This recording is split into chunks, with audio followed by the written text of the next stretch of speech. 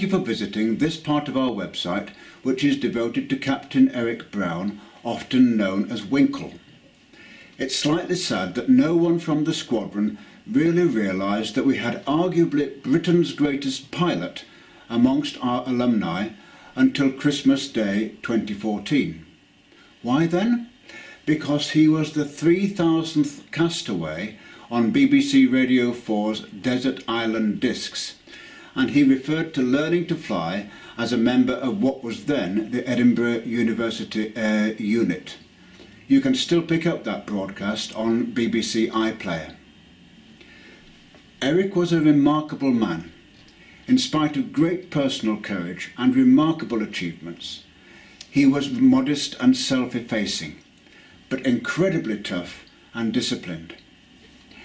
In this short video, we're going to show you some pictures of the sort of aircraft that we used to use as students at Edinburgh UAS, the de Havilland Chipmunk, rather later than Eric. There's also a lunch with Eric and some former members of Edinburgh UAS about 10 months before he died, and some pictures of his memorial service and event at Royal Naval Air Station Yeovilton in July 2016, which was a truly remarkable event. So sit back and enjoy. When Eric was a member of the University Air Unit, he would have been very familiar with this aircraft, the Miles Magister, then the RAF's basic trainer, before moving on to the Gloucester Gauntlet.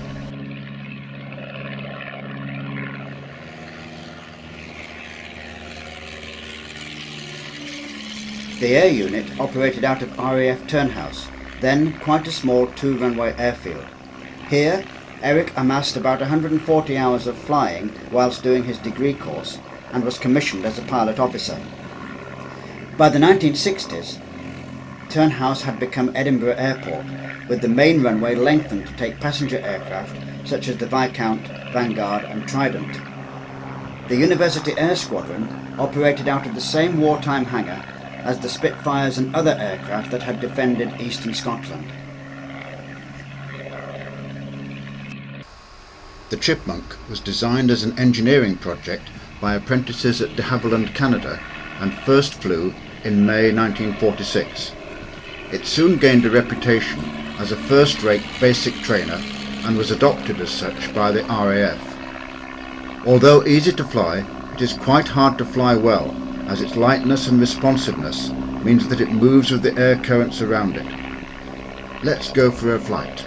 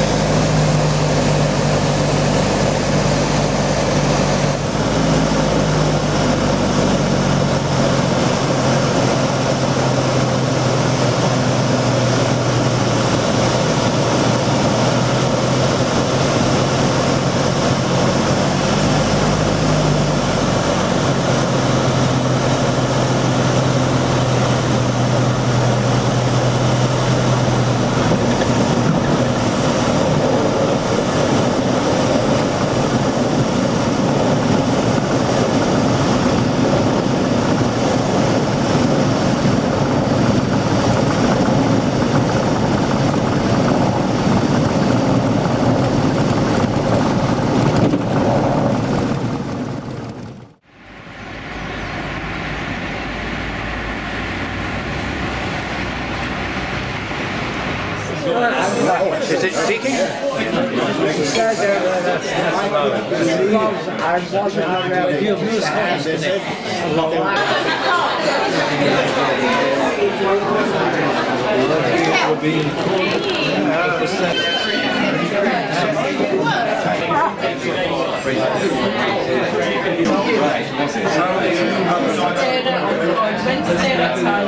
Norwich.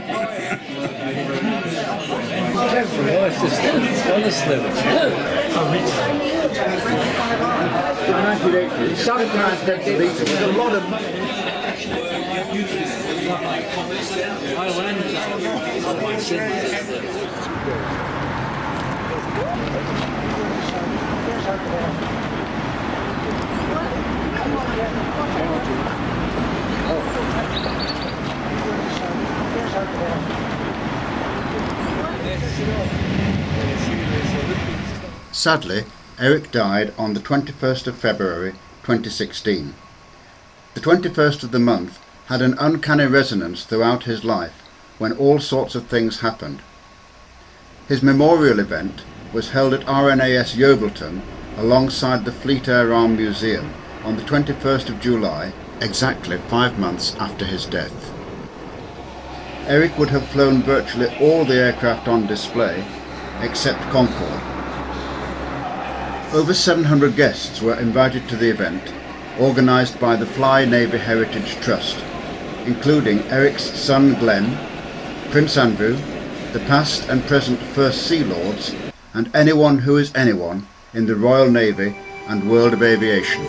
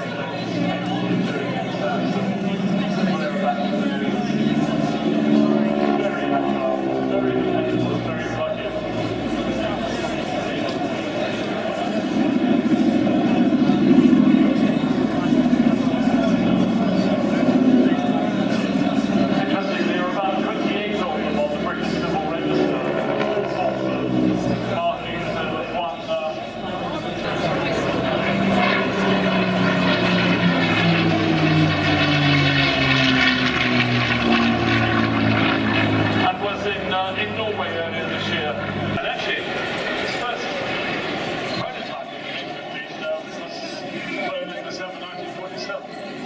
And it was built between 1949 and 1959.